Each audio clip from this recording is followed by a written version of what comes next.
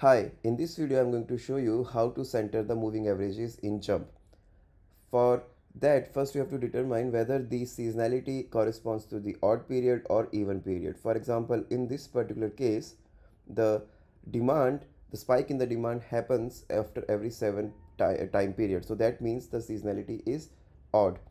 So for doing that, go to Analyze, go to the Specialized Modeling and go to the Time Series option.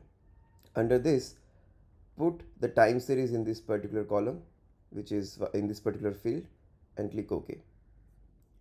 Now here, under this red triangle, choose the option Smoothing Model and click on Simple Moving Average. Once you click on Simple Moving Average, it's going to ask enter the smoothing window width. That means what is the seasonality. The seasonality is 7 period seasonality. So therefore I'm going to change it to 7 because I see spike after every 7 time periods. Now here you see two options, centered and double smoothed for even number of terms.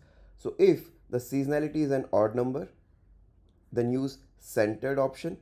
If the seasonality is an even number, seasonality period is an even number, then you are gonna choose centered and double smoothed for even number of terms. So since our seasonality is an odd number, seasonality number is 7 here, choose centered and click on OK.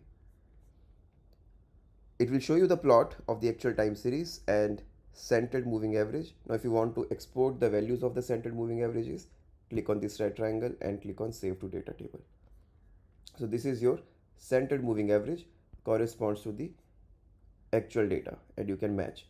So now copy this data and then you can paste it into Excel or any other software which you are using if you don't want to proceed with the analysis in JMP. Now similarly, we can do the same thing when the seasonality is even. In this particular period, the seasonality is, in this particular example, the seasonality is observed after every 4 time periods. That means there is seasonality in a year in one of the quarters. So for that, again go to Analyze, go to Specialized Modeling, Time Series. Here D is the variable where the data corresponds to the demand is stored. Just put it in this particular field, click OK. The same thing, go to this red triangle, choose smoothing model and simple moving average. Now it is going to ask what is the smoothing window width.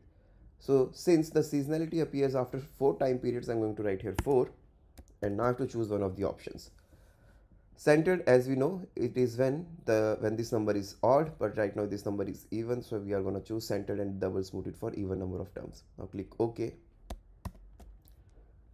And it has smoothed the data. Now go to this red triangle, click on Save to Data Table. As you will see now here, the data has been stored. The centered moving average is automatically calculated here, which is appropriate for this type of data. So that is how you use JMP to center the moving averages.